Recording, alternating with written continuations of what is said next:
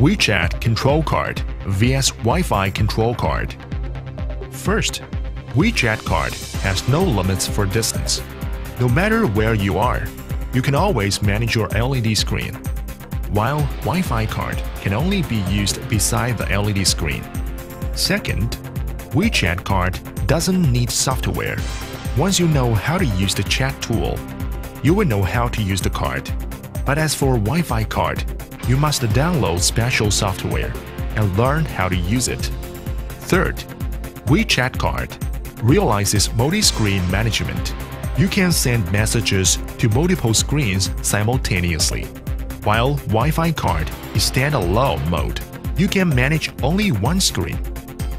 Fourth, as for WeChat card, all parameters stored on the server don't have to reset, even change phones, while Wi-Fi card must be reset each time once you change the phone.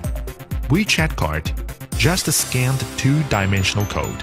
Everything is okay.